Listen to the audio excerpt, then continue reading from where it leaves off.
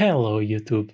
Today we are going to talk about our first React hook in this series, the useState. As the name implies, the useState is used to keep local state inside our components, even between renders of that component.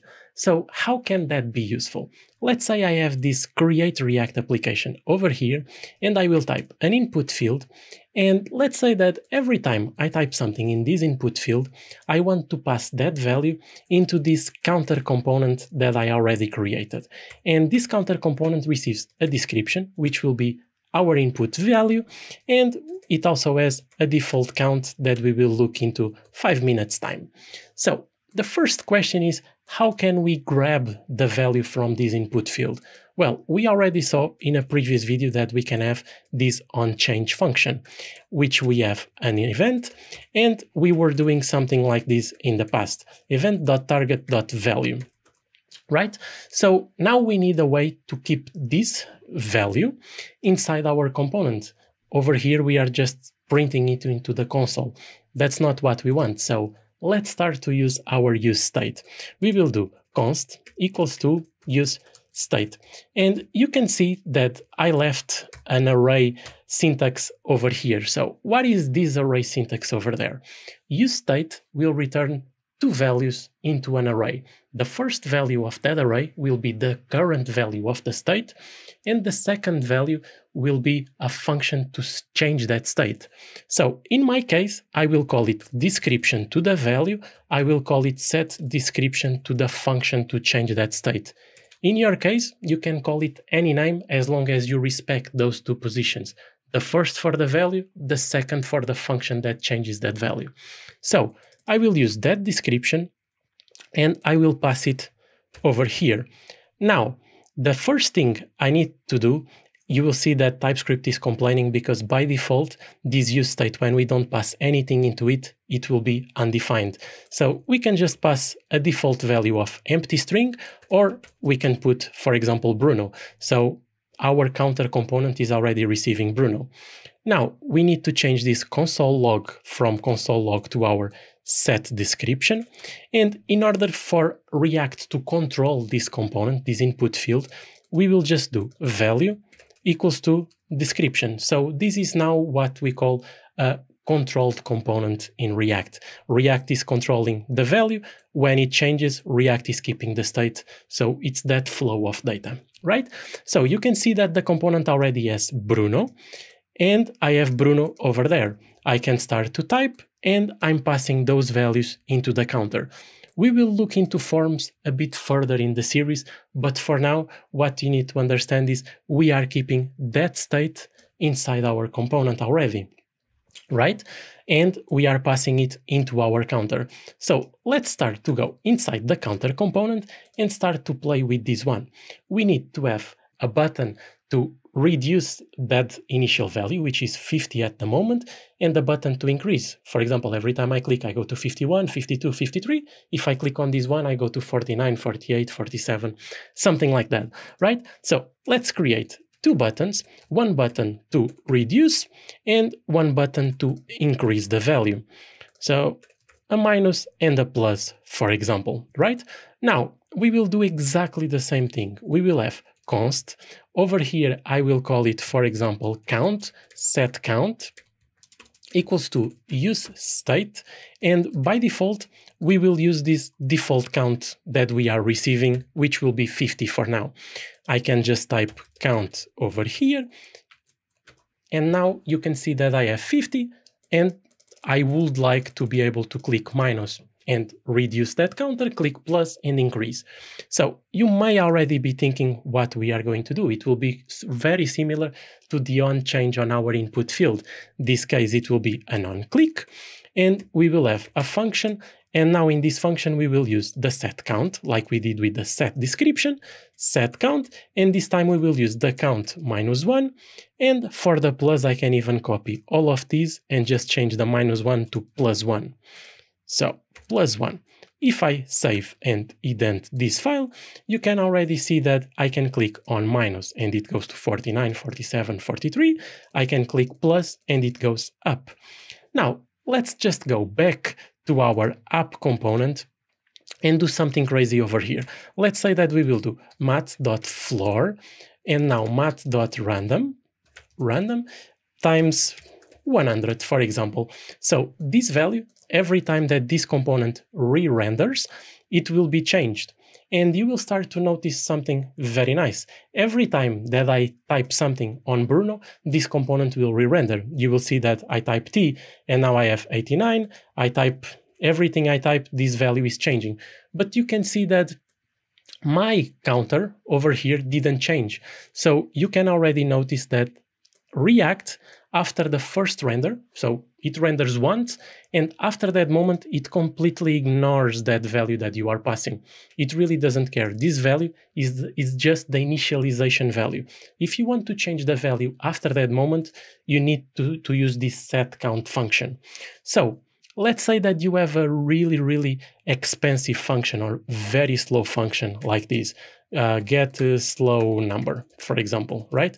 For the moment, I will just say return 5. But let's say that you had a really slow function over here.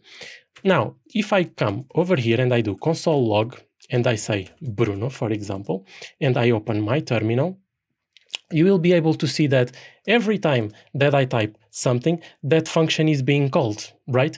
And if this function is very expensive, this is a waste of resources because React is not looking into it after the first render.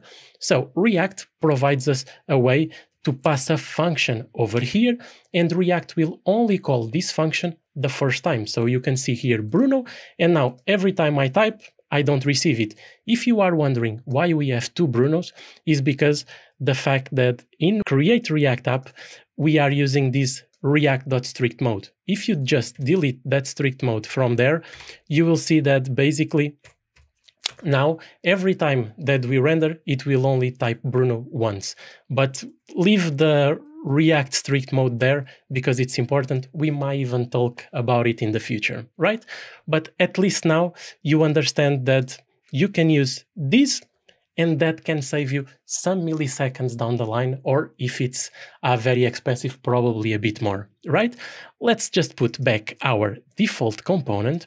And now I will show you something very important that you need to be aware. Let's say that someone in your team comes over here and just types something like this code that I will show you. They have a set count, and now they come and they do, for example, okay, so I'm expecting that every time I click on minus, it will be -3. But as you can see, that's not what's happening. We are clicking and we are only going down one time. So what's really happening over here? React, when it renders this component, right, will grab the useState, and let's say at this moment, the useState will be 58. So React will have the count as 58. So what's happening is that we have 58 here, 58 here, 58 here, 58 here, 58 here, and probably I forgot somewhere else, but you get the idea. So what's happening is that you are going to do set count of 58 minus 1, which is 57. The next time it will be 57, and now 57 again. So these errors happen quite a lot, especially if you are declaring the function over here called increment, and then someone calls the increment 2 times over there. So how can you solve those type of errors? Well, those type of errors are, again, quite easy to fix because React provides us another callback. A bit of what we did in the useState, but this time this callback also sends us the previous state value, okay? So in our case, the previous state value, you can call it previous counter, anything that makes sense to you. So if now I copy this 3 times, what we are doing is, let's say now it's 58 or 62 now, and when React calls this one, it will say 62, so we are doing 62 minus 1 in this line. The next line, when React calls us, it will say, okay, the previous value is 61, so we will do 61 minus 1. And for the second line, you can already assume what's going to happen. So when I click now, it will be 56, 53, 50, 47, and now it's working as you expect. This might also happen if you are doing asynchronous code. For example, if you have set timeout right? Set timeout. And let's say that you have a set timeout of 3 seconds, for example. And now you do set count of count -1, right? And let's say that I will refresh this page just to have a new value. So we have 48. I click here, nothing happens. And now when this one will run, it will go back to 47. And that's exactly the same reason once again. We can't change the past. And in the past, when this component run was 48, so we have 48 over there. We click that button, we put that click in a queue, so it's here waiting, but the value was 48 -1. Now, every time that we were clicking on this button, this component was re-rendering with 49, 50, 51, I think we went up to 56 or whatever we went. But when this set timeout that was waiting run, it was a 48 -1. So when it set the value as 47. So once again, to fix this one, we can do exactly the same thing we did before. We can come over here, say the previous value, and now we will do previous -1. So even if I refresh now, I need to click minus first, I go up. Now when it finishes, it will just go 1 down. So I think now you have everything you need. You already understand how the re-renders work and understanding that we can change the past. The past is a snapshot in time that happened, will be quite useful for you when you are using React hooks, not only for the useState, but also the next hook we will talk about, the useEffect. It will be very important that you understand this concept that your component renders, and when it renders, it just is a snapshot in time. Nothing changes on that snapshot in time. If you want to change something, there is a new render of your component. When that new render happens, is again a snapshot in time. If you want to increase from that on, is another snapshot in time. So if something that was rendered here will run, like our set timeout or an HTTP call that was pending, it will run from those values, okay?